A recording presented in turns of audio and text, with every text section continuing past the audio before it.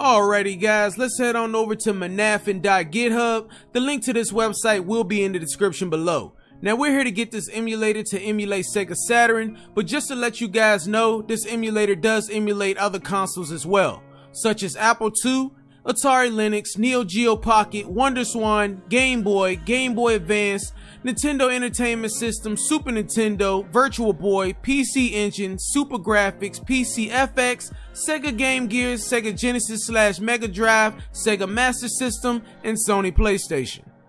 To get to your download, just scroll down, and right under News, you'll see MEDNAFEN 1.24.3.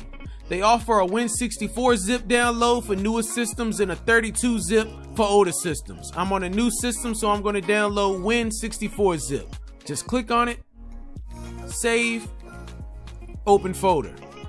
We can exit out of this screen, and let's just drag the zip file to the desktop. Exit out.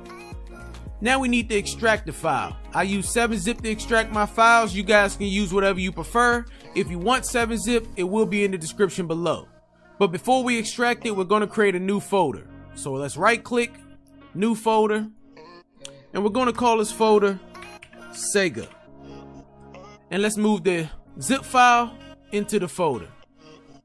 Now let's open the folder, and now we can extract the file. This way all of our extracted files will be in this folder and not our desktop.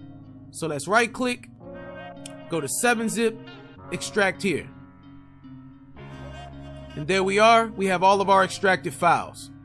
Now let's head back to our browser, and this time we're going to timekills.org. The link to this website will be in the description as well. Now, to run Saturn on MEDNAFEN, you actually need two BIOS, Sega 101.bin and MPR 17933.bin. The good thing about this site, they offer both BIOSes in one download. And your download is going to be right here in parentheses. They are here in a zip file. So let's click on that. And then you're going to get your download button right here. Hit download. Let's save it. Open folder. We can exit out. And we're just going to drag that BIOS to the desktop. Exit out. Exit out.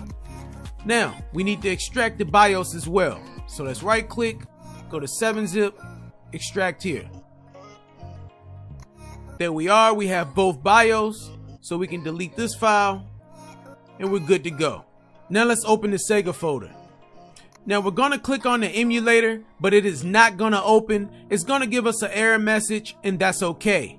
By clicking on it, what it's gonna do is it's gonna create some extra files and some extra folders, and the folder we're looking for is the firmware folder. So let's click on the emulator.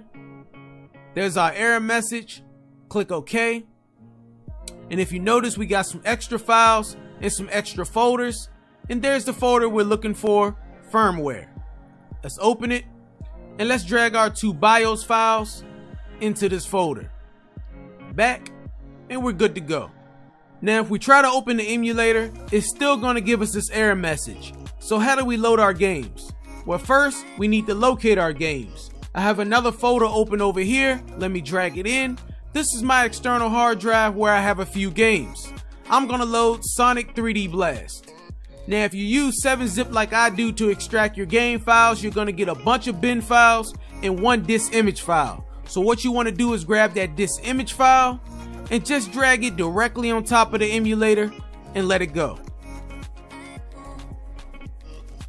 And the game should load up. Now, to set up your controls, what you want to do is push Alt, Shift, and 1. And you're going to get a pop-up saying Digital Gamepad 1. And it wants you to emulate your first button, which is up. Now, I'm going to be using an Xbox One controller. I don't have a PS4 controller, so I can't test it, but a wired controller does work as well. Now, you're going to need to press each button twice. So right now, I'm going to push up on my Xbox One controller twice. Now it wants to know down. And so on. Now, if you don't recall what a Sega Saturn controller looks like, here's a picture. Alright, press start.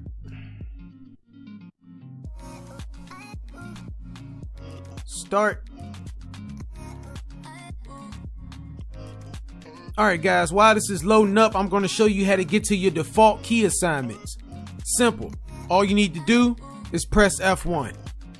And there you go, your default key assignments. To get out of this, just press F1 again.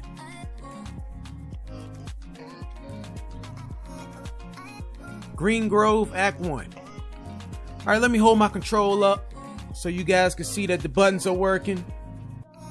Jump. I got some movement. Everything's good to go. And we're playing Sonic 3D Blast. Yeah! Not that I'm excited about it. Alright, everything's working, guys. There you go. You're good to go. One other thing I want to show you is how to get into full screen mode. All you want to do is press Alt and Enter. And there you go. Full screen mode.